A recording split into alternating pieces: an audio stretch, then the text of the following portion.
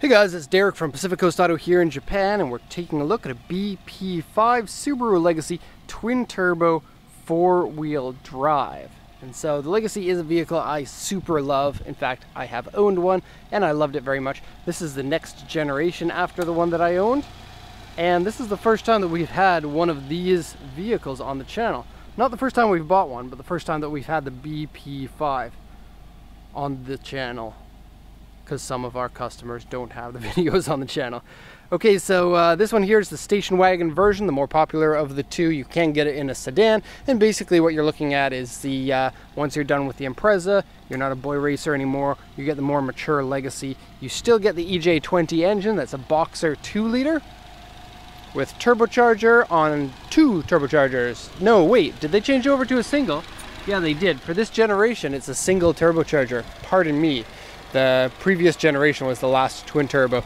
So you can see the turbo is in there and it says, "Don't touch."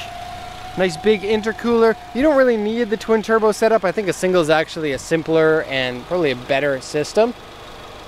Now it is interesting though, this one has an aftermarket exhaust. I believe that this generation stopped with the unequal length headers.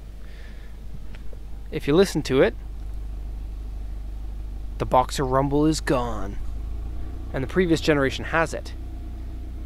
And so I know that the Impreza, only the JDM one, the USDM one, didn't do this, but the JDM version of the Impreza for the same year as this, 2003, stopped with the unequal length headers. And so in earlier generation, you get that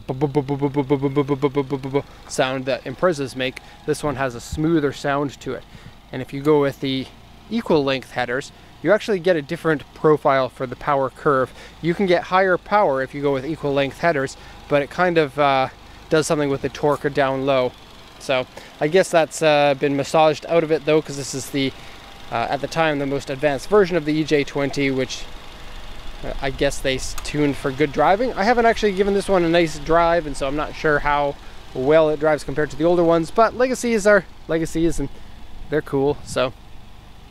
Also, this is the 2.0 GT Spec B, and so this is kind of like the continuation of the GTB version. So you have the aftermarket suspension on there, and you get the full horsepower.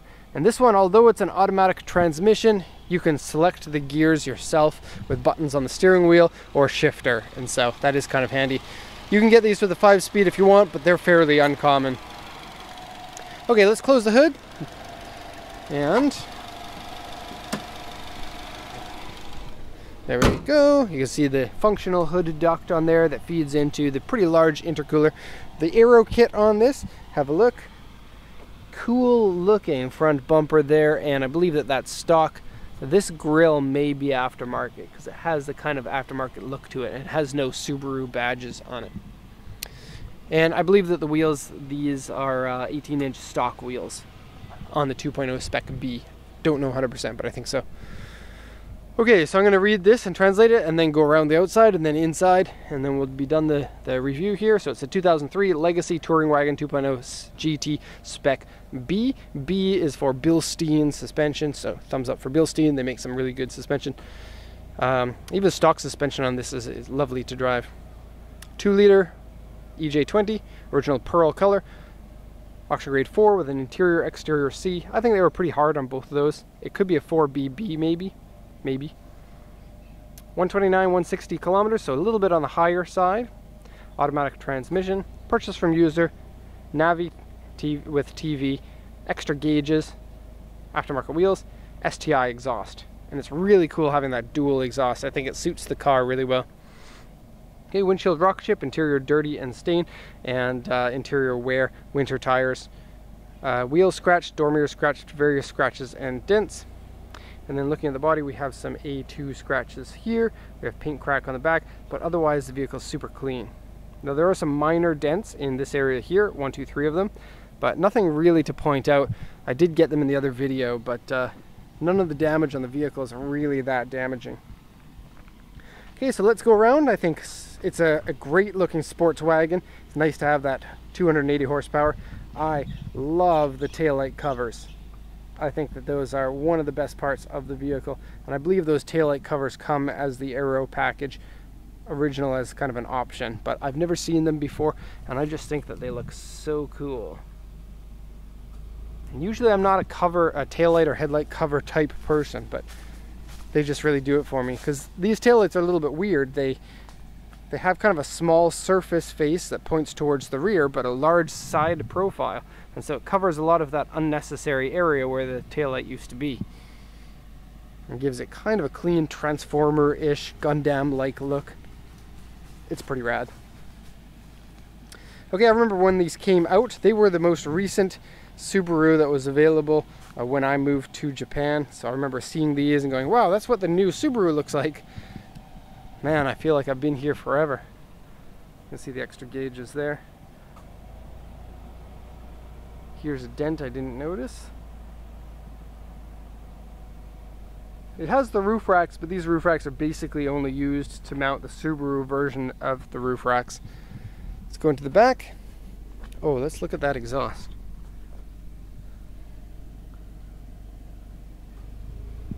Cool, very cool to have those large pipes. Kind of shows the purpose of the vehicle. This is a sports sedan. This isn't your grandma's car. Smells like a JDM car inside, and I know that sounds a little bit funny, but Japanese cars do smell different from regular cars, and this one has a nice strong smell that's going to stick around for a while. Spare tire in there. Okay, close it up, and let's go to the interior now. Okay, so first off, door card here. The handle has some peeling on it. Okay. Power windows and power folding mirrors function properly.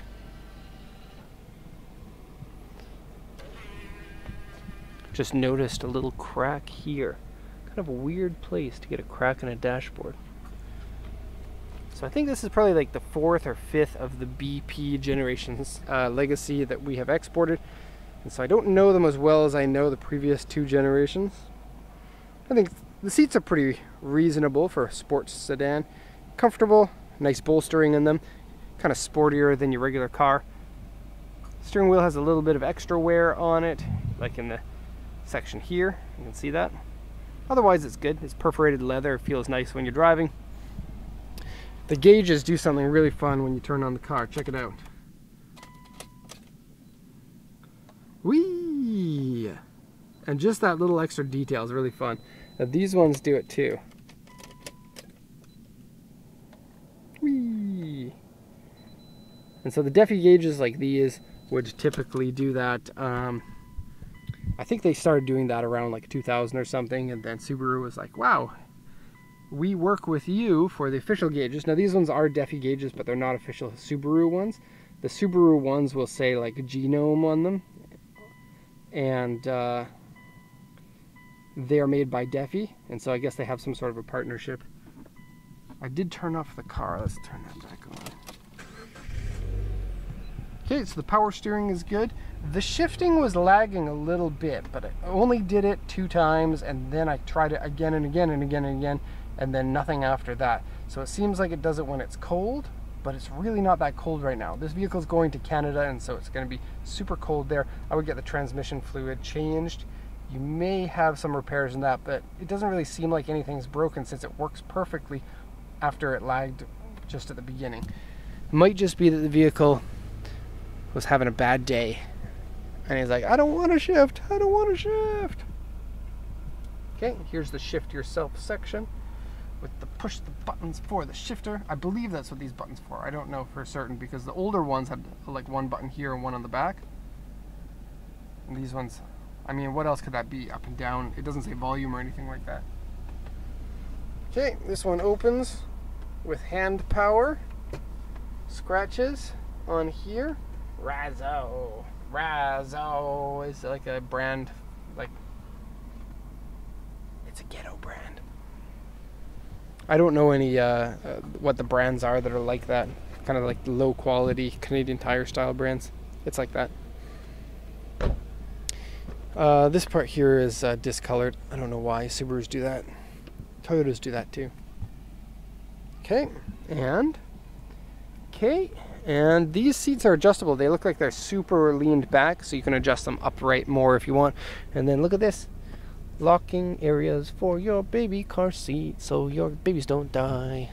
And that's usually what people want, is non-dead babies. Strangely, in Japan, the moms and the dads don't put the kids in car seats here, and they just climb around in the back seats, and it's super popular. I would say over 50% of the parents do that. And so you're wondering why the population of Japan is declining. It's because they don't put their kids into car seats. Okay, end of the video here. Hope you enjoyed it. If you have any questions, please let me know in the comment section. Thank you very much, everybody, for watching, and have a nice day.